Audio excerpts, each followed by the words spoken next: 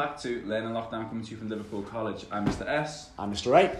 And it's time for maths. First of all, thank you so much for all the work you put into yesterday's lesson on ordering numbers. I hope you had fun with it. I hope you managed to complete all the tasks. The answers, as ever, are down below. Okay, so please do click on those answers. Here's some evidence of work some people have sent to us. So let's have a look at what you've been doing in maths. First of all, this has come from Thomas. He's an avid follower. He's always responding to us, Thomas. And here he is. And this is a photo of his ordering of his numbers. And then we've got another photo from the young lady from yesterday. But this time we have a name. This is Livy. Yes, well, it's almost exactly the same pose as yesterday. It is. The only difference is what is on the screen. Yesterday she was listening to your voice. Today she's watching you order a pizza. Yeah, sorry about that. No one likes to see that big face on their screens, do they? But well done. She's from Worcester. Thank you, Livy. And now, these were the first people to ever feature on our channel. This is Eva and Ben, both listening attentively, and fantastic work on ordering the numbers from Eva. And another well done to Ben, who's a little bit younger, isn't he? But he's giving it all a go, and he's doing very well. Well done. That's all we ask. Give it a go. Really good to see so many people getting involved with the lessons and showing us what you're doing. We love that. I've got hair on my face.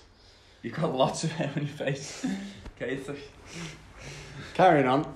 Yeah, so please do, it encourages us, makes us want to keep doing even more and more when you send us these things. So thank you to the parents as well, especially for getting in touch with us. Now today, we are learning all about rounding.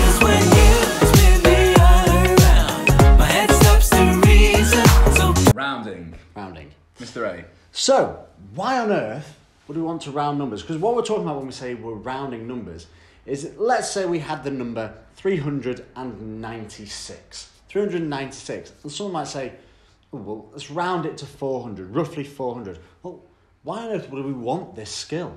Well, this skill can be useful in real life in lots of ways. Like Mr. A's just mentioned, if you're in a situation where you're having to count, either counting people or counting objects or even counting money, then if there's lots of numbers or there's lots of sort of specific numbers, it can be quite difficult to count. So if you can give a round number, then that is really useful. But another way that rounding is really useful is just in your other calculations in maths. If you're able to round to the nearest 10 or to 100, it can make counting on past that or subtracting beyond that much, much easier. So it's a crucial skill that we all have to learn. Yes, it is, Mr. S. So we're going to look at, well, a number of different ways to round today. We're going to look at rounding to the nearest 10, nearest whole 10, thinking about that place value again. Rounding to the nearest whole 100, round to the nearest whole 1,000. We would do 10,000, we're going to do 100,000, and we could do million, but you're going to be able to figure out those ones that we miss out.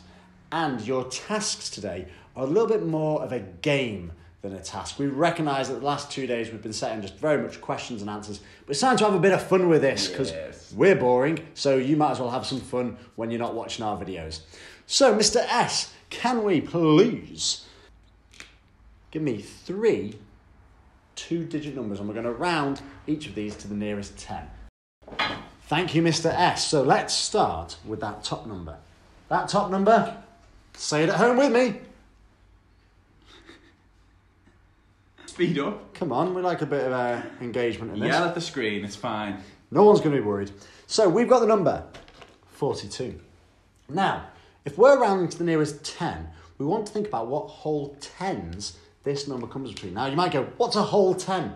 Well, if you know how to count in tens, if you know your 10 times table, those are whole tens. For example, 10, 20, 30, 40, 50, 60, 70, 80, 90, 100 even counts as a whole 10. 110, 120, and it goes on. So let's look at 42. What two whole tens does that come between? Well, it comes after 40,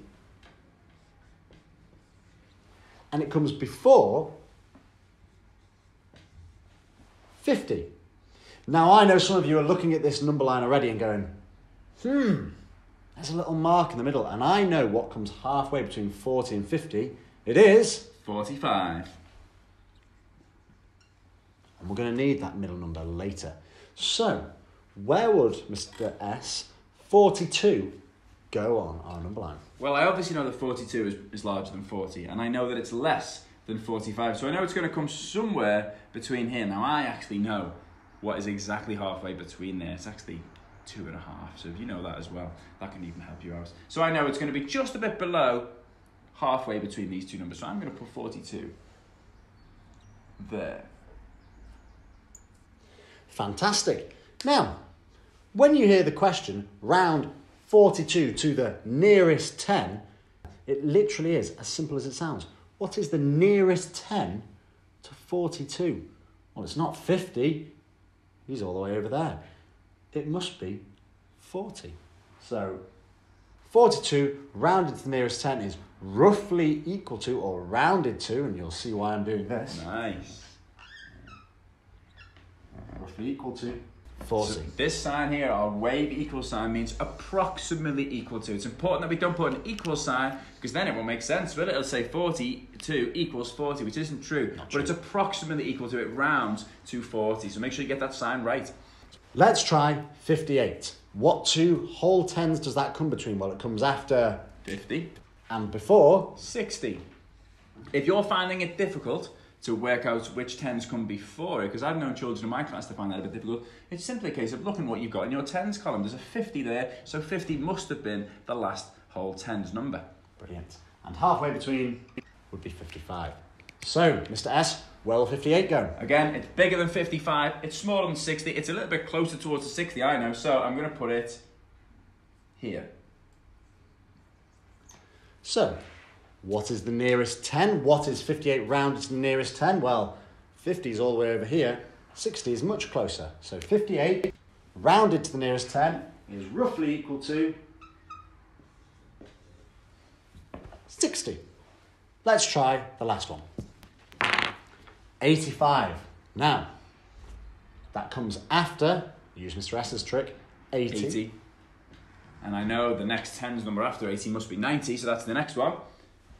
And we know what comes in between. It's 85. But this is the number we're trying to round. Sorry. Yeah.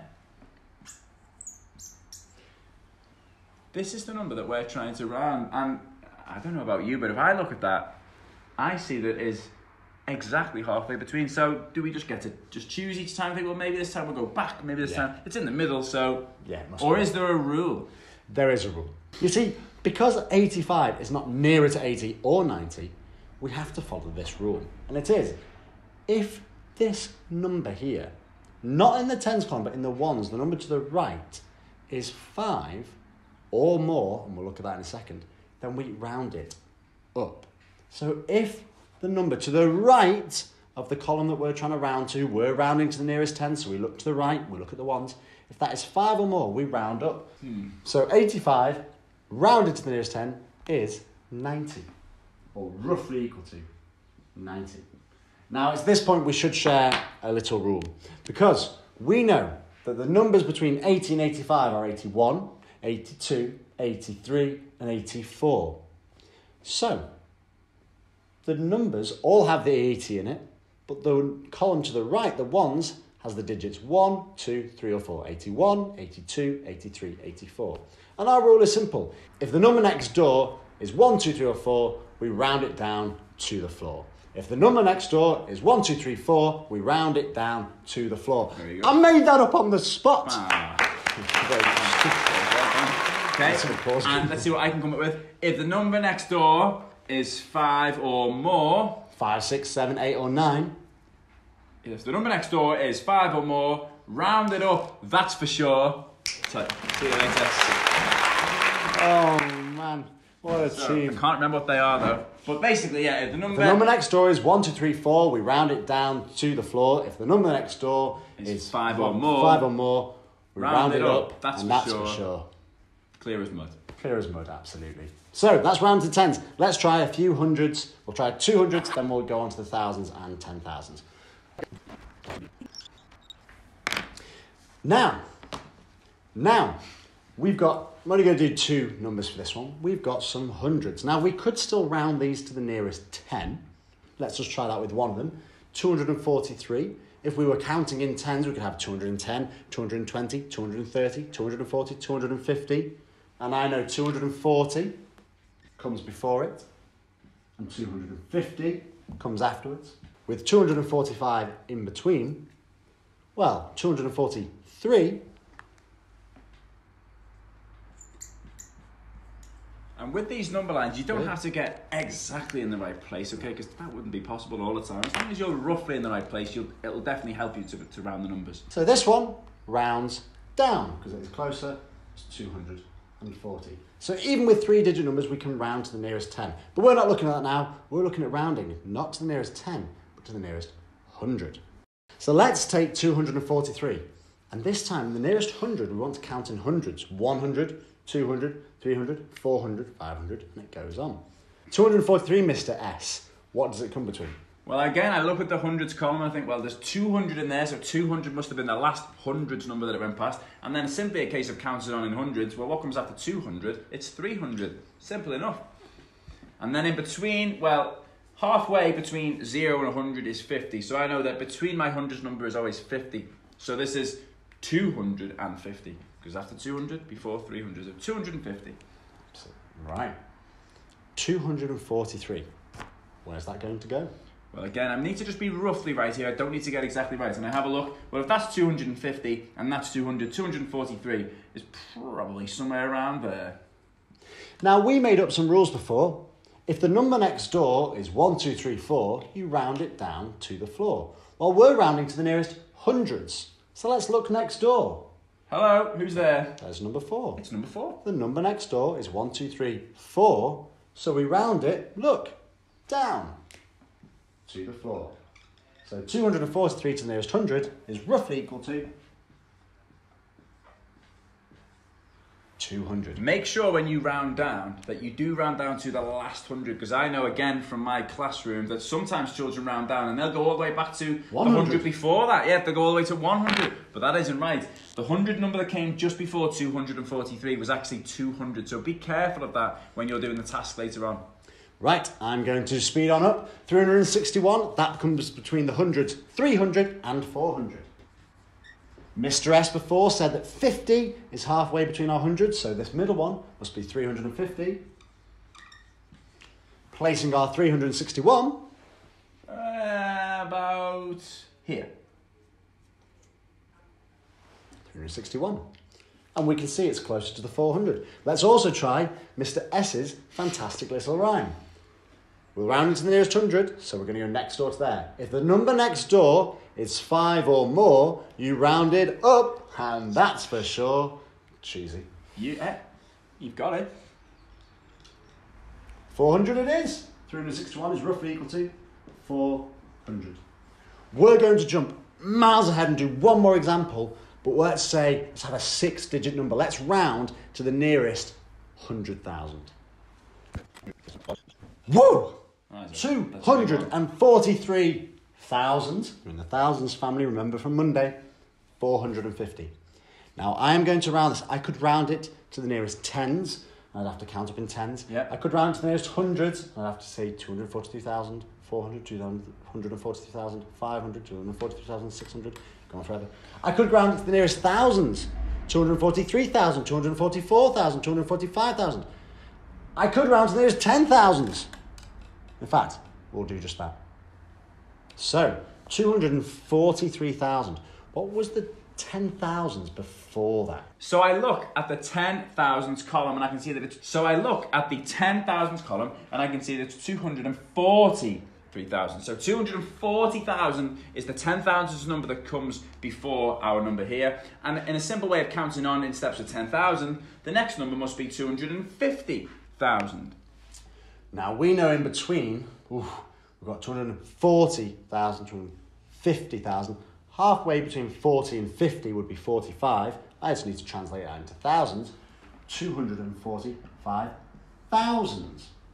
Now, I'm on 243. We can actually ignore all these other digits down there. Pretty much, We yeah. can forget about them. When we're thinking, we just need to think really of these numbers. 243,000, 245,000. Well, it's going to come, let's say, Mr. S, roughly. Yeah, I'm not going to write the number out because I won't fit it in, but we can clearly see where I think that number is going to go. And we can see that is closer to 240,000. Let's check the rule. We were rounding to the nearest 10,000. Well, if the number next door is 1, 2, 3, 4, we round it down to the floor. The rule worked. It would work if we went to any of these columns, even if the number went up to millions. Yeah. Do not be put off or scared by having really large numbers. It doesn't make a single difference to our rule. Just think about what you're rounding, so you go to that column, and then look next door to see what you've got to do. Next door to the right. So, that is it for today. Your tasks are below. They're little games. If you do get confused, maybe show your mums and dads, aunties and uncles, whoever's looking after you, our little video, and they should be able to explain it. But we've gone on, there's no watch there, we've gone on long enough, so we'll leave it now over to you. Remember, if the number next door is 1, 2, 3, 4, we round it down to the floor. And if the number next door is 5 or more, we round it up, that's for sure. We should get that trademark, shouldn't we? Really? Copyright. Copyright. Remember, send us evidence of you doing the tasks.